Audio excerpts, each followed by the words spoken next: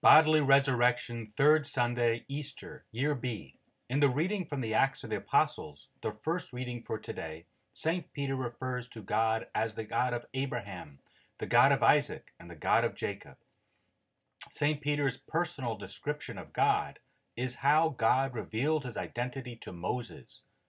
According to the third chapter of Exodus, God appeared to Moses in the form of a beautiful bush that was on fire while not being consumed, while not being destroyed by the flames that burned it.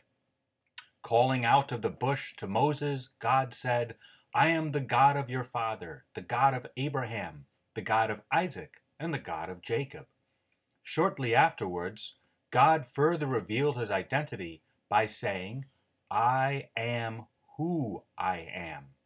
These two ways by which God reveals himself affirms that God is both immanent, that is, God is with us in a personal manner, and is transcendent, and is different from what he has created, different from us.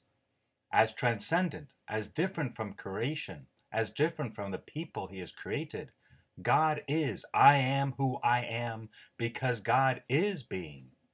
God is existence. God is relation. We only have relations. We only have being. We only have existence and are not existence itself, are not relation itself. However, while God is completely other, completely different from us, he also is with us in a personal way by being a God who relates to us personally and who cares for us by name. For this reason, God first defines himself to Moses in relationship to specific people, to father figures, Abraham, Isaac, and Jacob. When speaking to the Jewish group called the Sadducees, Jesus defines God in this personal manner by explaining that God is a God of the living, not of the dead. In reference to Exodus, Jesus argues that since God revealed that he is the God of Abraham, Isaac, and Jacob, even though these men have died, this means that God still relates to them. Since relationship can only exist between something or someone who is alive, who exists, this means that Abraham, Isaac, and Jacob are still alive in some way even though they have died.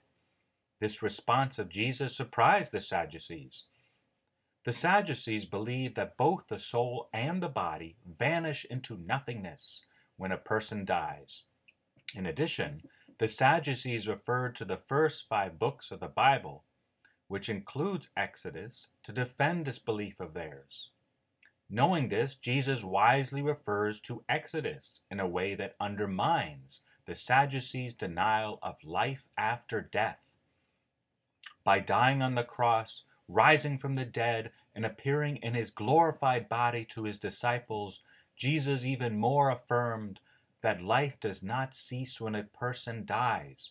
Rather, life continues, since God is a personal God who holds us in existence in this life and holds us in existence after we die. For God is a personal God, a God of Abraham, Isaac, and Jacob.